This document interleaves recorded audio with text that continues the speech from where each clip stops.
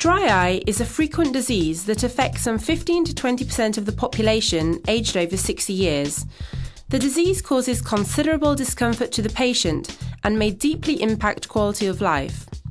A deficiency of the lacrimal system results in degradation of the protective film on the surface of the eye, making it extremely sensitive to external aggressions. The eye thus becomes incapable of correctly moistening, nourishing and protecting the cornea. The symptoms range from general discomfort and burning or itching sensations to a veritable handicap with considerable impact on quality of life and even visual function. La nosologie de la sécheresse oculaire a beaucoup changé ces dernières années. Nouvelle physiopathologie, nouvelle définition, nouvelle manière de comprendre ce qu'est l'œil sec. Il y a quelques années, un groupe d'experts a essayé de redéfinir ce qu'était la sécheresse oculaire. Le premier élément, c'est que, au-delà du simple nom de syndrome sec, on envisage plutôt l'existence d'une maladie de l'œil sec, c'est-à-dire un véritable phénomène de souffrance, d'atteinte de l'œil sous l'effet de cette sécheresse, quel qu'en soit le mécanisme. The lacrimal film plays preponderant roles in protecting cornea and improving visual function. Overall, the film consists of 3 layers: the superficial lipid layer, which prevents the natural evaporation of water, the intermediate layer, highly aqueous and secreted by the main and accessory lacrimal glands, which is characterized by its content in nutrients, enzymes, antibacterial agents, healing factors and a soluble mucin gradient. In depth, a hydrophilic mucus layer that coats the corneal epithelium. Mainly secreted by the conjunctiva, the mucus contributes to the regular distribution and adhesion of the superficial layers by binding the membrane-associated mucins throughout the ocular surface. The mucins tie into a complex network of glycoproteins, thus ensuring the stability of the lacrimal film.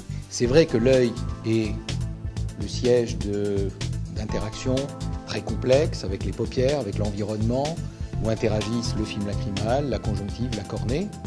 Et on comprend bien que de nombreux acteurs vont intervenir et que certains d'entre eux sont particulièrement sensibles à l'inflammation ou particulièrement producteurs d'inflammation. Donc comprendre comment arrive une inflammation, comment elle se développe et comment on peut la bloquer est évidemment une des questions clés de la nouvelle approche de la sécheresse oculaire.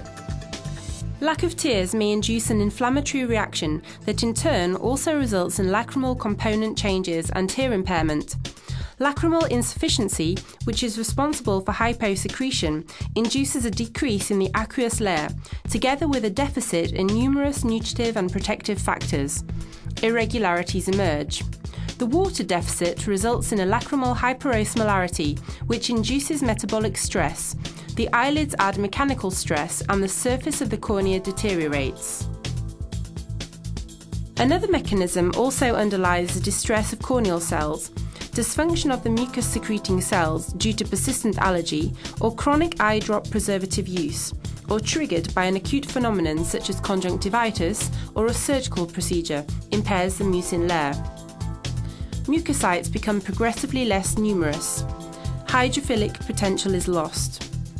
The mucus layer becomes less dense and mucins no longer bind.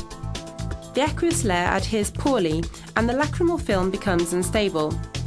Dry zones develop and hyperosmolarity emerges. The biological cascade is readily understood. Lack of tears or lacrimal instability induces hyperosmolarity, which gives rise to cell distress and responses whose long-term results consist in overstimulation in an inflammatory mode, neurogenic inflammation. Nerve stimuli are generated by corneal dry spots. The corneal nerves receive nociceptive signals and report the cell stress message to the brain. The immune system actively reacts by attracting and activating leukocytes. Inflammatory cells circulate in the blood along the vessel walls. The cells enter the interstitial medium by diapedesis and then contribute to the inflammatory reaction. They frequently assume a dendritic shape in the tissues. Cytokines are synthesized and the inflammatory reaction is maintained in the lacrimal gland, conjunctiva and cornea. The inflammation is toxic for the corneal and conjunctival cells and particularly toxic for goblet cells. It is almost as though the inadequate or poor quality tears had become toxic.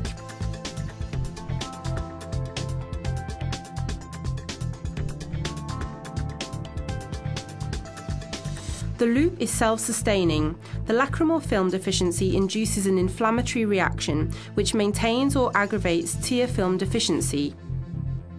A second self-stimulating loop may also be defined and involves the meibomian glands. When those glands do not function correctly, the meibum that they secrete, which is composed of a complex mixture of lipids and lipoproteins, is defective and contains free fatty acids that are harmful to the surface of the eye. The subjacent aqueous layer is no longer isolated and excessive evaporation occurs. In that poorly lubricated hyperosmolar environment, blinking becomes a mechanical stress, and the cornea suffers in the same way as it does in the event of hyposecretion. In addition, when meibum is pathological, it becomes the site of microbial and sometimes demodex proliferation. The margins of the eyelids become inflamed, and the lipid film is degraded under the supplementary action of bacterial lipases and esterases.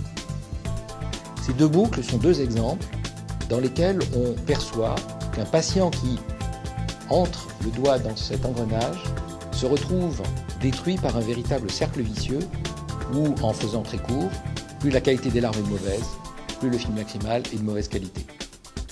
Ce véritable cercle vicieux, c'est ce que je définirais comme étant la maladie de l'œil sec. À la différence de cet amas de symptômes divers et variés qui définirait plutôt le syndrome de l'œil sec, c'est-à-dire des symptômes, des signes cliniques, mais pas véritablement cette maladie biologique qui s'auto-entretient et qui est auto-stimulée. Unfortunately, the patient rapidly falls victim to the vicious circle. The inflammation may be secondary to wearing contact lenses, a hostile environment, certain drugs, the preservatives in eye drops, menopause or allergy, or even be triggered by an acute phenomenon.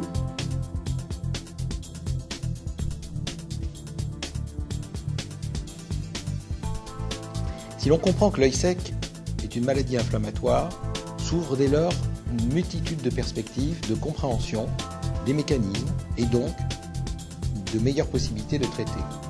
Aujourd'hui, dans certains pays, la sécheresse oculaire se traite par des collyres à base d'anti-inflammatoires. C'est une approche plus ou moins empirique avec des corticoïdes, avec des collyres de cyclosporine qui ne sont pas encore disponibles en Europe, mais qui vont bien démontrer que la gestion de l'inflammation dans la sécheresse oculaire est véritablement une approche particulièrement importante.